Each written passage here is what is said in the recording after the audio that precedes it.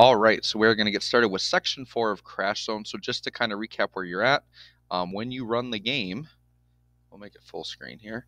You should be able to kind of select between these two tiles, press space to go. You don't really have any backgrounds or anything, but your car should move, and you should actually have a number representing health going down, and you should be able to see that on both cars. So make sure your game is working up to this point before you continue, okay? All right, so what we're going to do in this section is going to be a lot of visual stuff and kind of adding some sounds in, right? So the first thing that if you're doing the written presentation is they have you go in and load in the sprites. Well, I think we did this earlier on. So you just want to make sure that on your cars, you have all 5 of these frames on here. And you want to make sure if you click on the animation 1, make sure that the speed is 0 on these.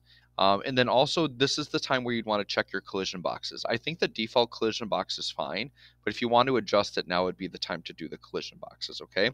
So that's basically the first thing that you want to check there.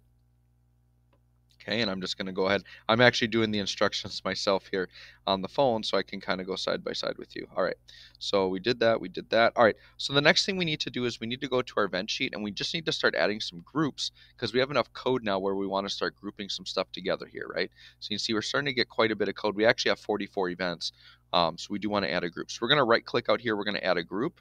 So once again, you just right-click out in the open space to do that. This group is going to be called Collision Events.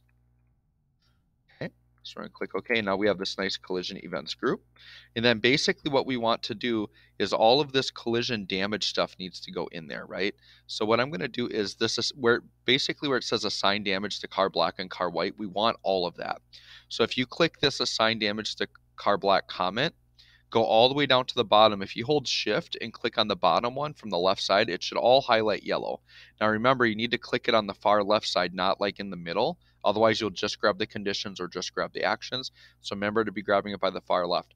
If you have it all highlighted yellow, then pull it into your collision events, and then there you go. And so now we have all that in as a nice group, collision events like that. Okay, so that's the first group we're going to have. Then we're going to add another group called sprite health levels. So we're going to add another group here. Sprite health levels. So what we're going to do is we're going to use those animations that we have. So essentially, as we take damage, we want the car to look more damaged, right? And what we'll do is let's just do, they don't have it here in the presentation that I'm seeing, but let's add another group here. I think we need one. We'll just do like car controls maybe. Well, hold on, cancel. Let me see here one second. Yeah, let's just do that. Let's just add another group here because I don't like those car controls just sitting. Maybe they get moved later on. I could be wrong, but that's fine. But I kind of want this WASD kind of in a group too. So I'm going to do that. You don't necessarily have to do it, but I like pretty much everything in a group, for example. All right, so that's what I've got. I've got 3 groups there. So now the sprite health level is where we're going to start adding some new events, right? So what we're going to do is let's add an event to sprite health level. We want to do system is between values. So we're going to do is between values. Okay. And then what we want to do is we want to start with the car black health. So we're going to type in car black dot health. And then we want to know for the lower bound, we're going to do 1. And then for the upper bound, we're going to do 125. So basically, our car's health starts at 500. So this is kind of the lower end of it. So we're saying if our car is between 1 and 125 health, we're going to have like the most damaged frame on there, right? So if we go to car black here, looks like frame 4 would be like our last frame. So what I'm going to do is, if we're basically in that, we're going to add an action for car black. And I'm going to set frame. Okay. And we're going to do frame 4. This is going to be the most damaged looking car. Okay. And then what we're going to do is we're going to set frames for all of the other ones as well, okay? So now what we're going to do is we have to do basically other sets of values. So what I'm going to do is I'm going to copy this and paste it, and we're just going to do a few ranges here, right? So our next range is going to be from 125 to 250. So here I'm going to say lower bound is 125, upper bound is 250, okay? And then this one is going to be the next one on the list. So this should be frame 3. Okay, and then we're going to go ahead and do the next set. Yep, we did that. Um, And let me just double check this here. All right, perfect. I just wanted to get to the page that shows me everything. Okay. Oh, so actually, my bad. Yeah, actually, no, I'm okay with this. We're going to do it like this. They have it a little bit different, but I kind of like the way that I have it set up here. All right, so then we're going to do a next one is going to be from 250, 250 to 375. So let's do 250 to 375. Okay. All right, and then that frame is going to be 1, because that's going to be like one of the less damaged ones. Okay. And then, yeah. And then basically the way they have it, so I might change this up a little bit here, but they just have one that says if the health is less than 0. So let's just do this. So we're going to say car black, uh, compare instance variable. We'll get there. We'll get there.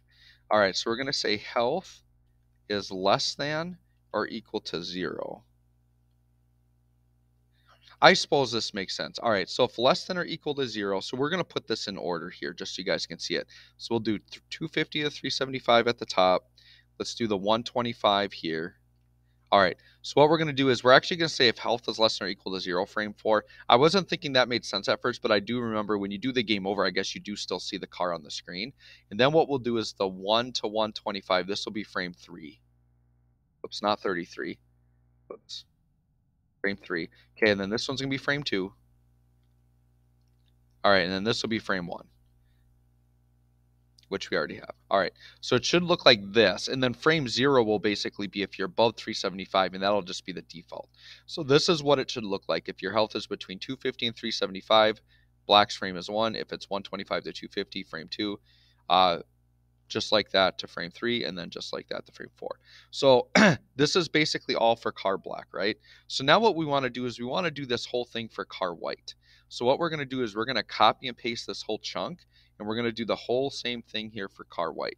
So what I'm going to do is I'm going to hold shift and click on the, so click on the top one, hold shift, click the bottom one, and I'm going to do control C to copy, control V to paste. Okay. And then with this group highlighted, I should be able to right click and do replace object. And I want to replace car black with car white, and it changes everything to car white for me. So now that should all be set. Okay. So basically it should look identical to the top one, but then should just be for car white. Okay. All right. So they're both set up to show damage. We could go ahead and test that. So I'll just test it really quick here. So what you want to do is run the game, have your cars take some damage, and then hopefully within there, if my game wants to actually run. All right, mine's just sitting on a black screen. I don't want to waste your time, but you just test it. As your health goes down, once again, you should see the car's damage go. The image should change, right? All right, so now we're going to set some backgrounds, okay? So what we're going to do is we're going to add a layer to the bottom here. So what we're going to do first is mine here is still called layer 0. So if yours is still called layer 0, let's call that the main game layer. And then we're going to right click and add a layer to the bottom. And then this is going to be our background layer. Okay. We're going to do that. Okay. And then you want to make sure that your main layer is transparent. So turn transparent on your main layer to make sure that that's there. So then basically we should have like a main layer and a background layer. Okay. Now what we're going to do is we are going to add a sprite. So let's go back to our game here. And we want to make sure, oh, and I was on the, hold on, was I on the, okay, so I did that on the start, which is fine. Yes, we want a main and a background there as well. So I accidentally did that on my start layout, but that's fine. On the game layout, we also want main and start. So we're going to go ahead and rename. So we're going to call this one main, and then we're going to right click and add a layer to the bottom. We're going to call this one background. Perfect. And then once again, main layer, make sure that transparent on the left is selected. And then we're going to go to the background. I'm going to make a new sprite. So let's make a sprite. Okay, and this is going to be my start background. Oh, you know what? Hold on, I should be on the start screen. Let's go back to the start screen because we're making the start background. So sure, go to the background on the start screen, double click to make a sprite. Perfect, and this is going to be called start background. Okay, insert, click on screen, and then we're going to go ahead and load it up, and you should have your all your sprites saved to your computer. So I've got mine saved. Where is it? Right here. Images. And then we want the start background, which is this one right here, start BG. So that's the one that you want loaded in. Okay. And then basically what you want is, if we take this, if you want to get it perfectly set, just set the origin to top left. So we'll quick assign top left. And then I will do that. And then we can just set the position to 0, 0, and you're good. Okay, so if we go to the left here, set the position to 0, 0, press enter, and we're good. And then what you could do is go ahead and lock that background down so that you're good to go. Okay, so we've got that. We did that. We set, yep, we did all that. Perfect. Okay. And we already have the dirt and the pavement files in, so we're good with that. Yep. So that's something that they do a little bit later. Yep, we did that. All right, so now we have to make the dirt background, and so we're going to go to the game layout here. So we're going to go back to the game layout. Now we're going to add the other backgrounds in here. So you're going to click on the background layer. You are going to make another sprite. And this sprite is going to be called dirt background. Insert, click on screen, load in the image. So we want the BG dirt. And we're going to do the origin top left again. So quick assign top left. Okay. And then we're going to set the position to 0, 0. Okay. And then we're going to go ahead and make the pavement background. So they're going to be two separate background objects. So we're going to double click here, make another sprite background. So another sprite. My sprite not popping up. Am I? Here it is, sprite. I don't know. Oh, that's, sorry, I was not in the search bar. I was in the name part. Okay. So we're going to make a sprite, and this is going to be called pavement BG for pavement background. Insert, click on screen, load that in, and then we should have the pavement background here. Right click on origin, quick assign top left. By the way, if you don't see this origin, you just click on the origin button here. All right, so we've got that, and then we're going to set that position to 0, 0 also. All right, so the way that this works is these two backgrounds are basically sitting on top of each other, and on the start screen, based on which background you pick, we just make one of them invisible is essentially what we're going to do. Okay, so we've got that set. All right, so what we're going to do is we are going to make one of them initially invisible. Okay, let me see. Yep.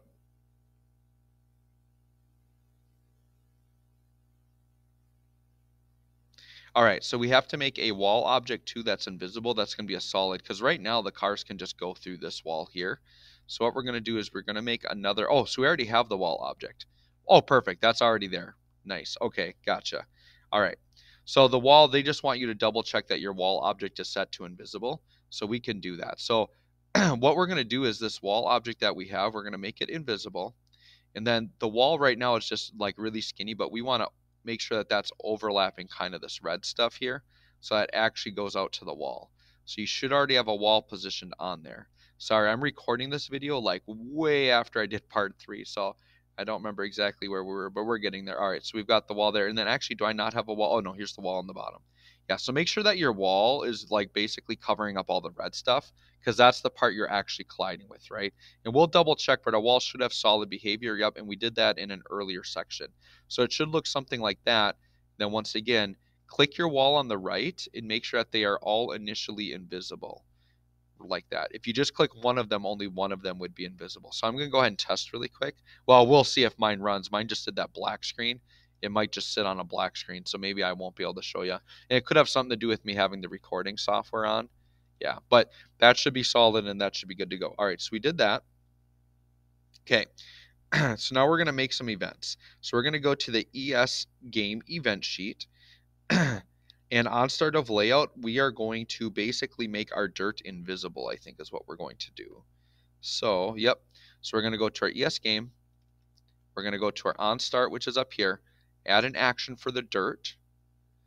So it should be for dirt background here. And we're going to set visible. And we want that to be invisible. Okay. So what that's going to mean is by default, it's going to go to the pavement. But once again, we're going to change that based on what we pick on the start screen, right? All right. And then what we're going to do is, oh yeah, we're going to test with the speed variable. That's right. Okay. All right. So what we're going to do, let me just double check this. Go back here. All right. So we're going to add a sub event. So we're going to make so right click on your onStart of layout. We're going to add a sub event. And then we're going to do system compare variable. And we want to compare the speed. There we go. All right, and we want to know if the speed equals 250. So what we're going to do is based on the speed variable is we're going to test which background we're on with that, because basically each background is going to have a different kind of speed. Okay, so we're going to do that. And then what we're going to do is if the speed is 250, we're actually going to make the dirt visible. So 250 is going to be the dirt, and I think 350 is going to be the pavement. So what I'm going to do is I'm just going to copy this dirt invisible here, and I'm going to change this to visible. And then all I'm going to do is I'm going to add an action for the pavement and set the pavement invisible. So I'm just going to put this down here again. I'm going to right click on this dirt background, replace object. We're going to replace the dirt background with the pavement background. Okay, so what's going to happen is on the ES start, you can see here that when we press 1, we're setting the speed to 250. And when we press 2, we're setting the speed to 250, right? So what happens is if we press 1 and set the 350, the onStart of layout here is just going to make the dirt background invisible, right? But if we press 2 and then go into the game, speed is going to be 250. So therefore, when we enter the game at 250, this is going to trigger, which is going to basically make the dirt visible and the pavement invisible. So that you would go ahead and test. I would show you on mine, but for some reason my game's not wanting to run while I'm recording. So that's fine. We'll just keep going. So we got that set perfectly. So if we run it, it should be good. And with that, that is the end of section 4. So that was a pretty easy section, right? So that'll end section 4. So then the next video will be section 5 that we'll record.